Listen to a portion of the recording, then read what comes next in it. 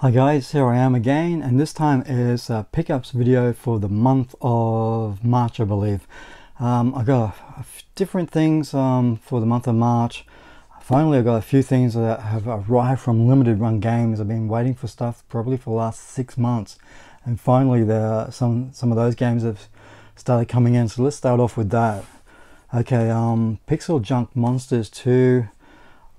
I pre-ordered this not knowing much about it. I did know that this game was on the PlayStation Portable, and I actually played the demo from the Nintendo eShop, and I kind of didn't like it, but I had already pre-ordered it.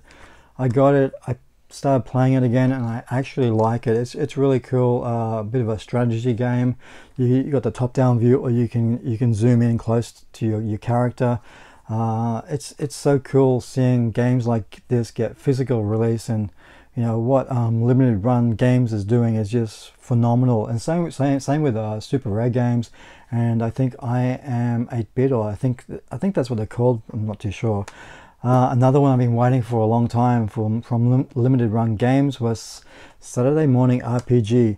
I did miss out on this one for, I think it was on the PlayStation Vita and the PS4. Haven't had a chance to play it yet, but it was so cool to be able to get this in the collection. So I'm really happy about that. And I did pre-order both of these together at the same time, and that's why this has taken so long to get to me, because this game, I think that had something to do with the ratings board or something, I don't know, but I do know that this was delayed for seemed to be a very long time.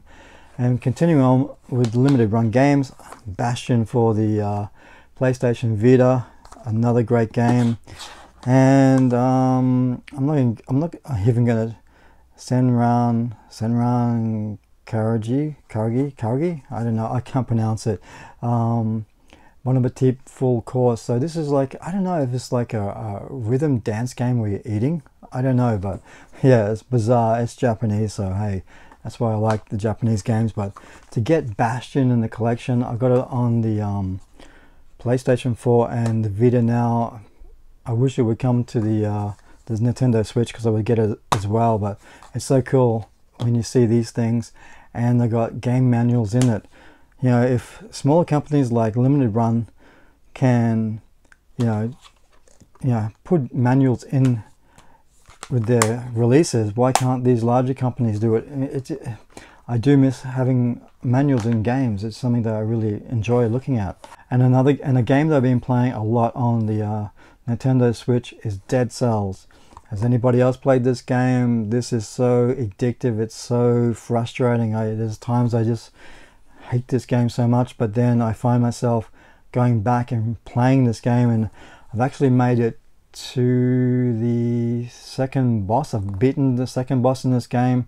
It does my head in, because it's so hard. It's so frustrating. When you die, you start back at the beginning of the game, but it's something I can't put down. It's like my game of the month at the moment. It's so cool. So if you can find it, get it. Just, I guess the best way to describe it is kind of like a Castlevania style game meets Dark Souls. It's that kind of game, and it's got that level of frustration. When you die, you have to start from the beginning, but it's a fantastic game. Another thing I picked up for the Nintendo Switch, Nightmare Boy. This is the collector's, well, yeah, the collector's edition of it. This looks like an old NES cardboard box. It just reminds me of that. It's just the way it looks, and there's a CD inside. I think there's a art book as well, and also the game, which, you know, the art on the game on the cover it's just great. It is kind of like a 16-bit looking game, but it's a great game. It is a bit frustrating as well, but it's super cool. So I picked up 2 games for the Wii U. Now, these games weren't released in Australia or Europe. I don't know why. They were only like download games. I do know that Gina Sisters Twisted Dreams is available on the Nintendo Switch in our territories. This is the American version. I just wanted to have this physically in the collection, And another game that I wanted to have physically in the collection was DuckTales Remastered. I do have this on the PlayStation 3. When I got it, it was just a download code. There was no disc inside, so I was really disappointed with that. But I just wanted to have this physically in the collection just to be able to look at it. Okay, so this next game is my 800th game in my collection, and this was not something that I planned. It's just the way that they got delivered here to me. My very first game was Wonder Boy 3: The Dragon's Trap. My 800th game is Wonder Boy Returns. How bizarre is that? This is based on the very first Wonder Boy game, and it was made by a Korean company. It is a strictly limited release. They're all sold out now. If you're looking for one, you're going to have to search eBay and probably pay a lot of money for this. But it comes with like a cool postcard as well. That's so cool.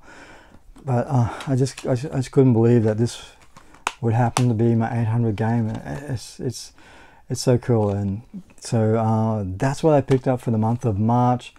Don't forget to like and subscribe, and I'll see you next time, guys. Okay, bye.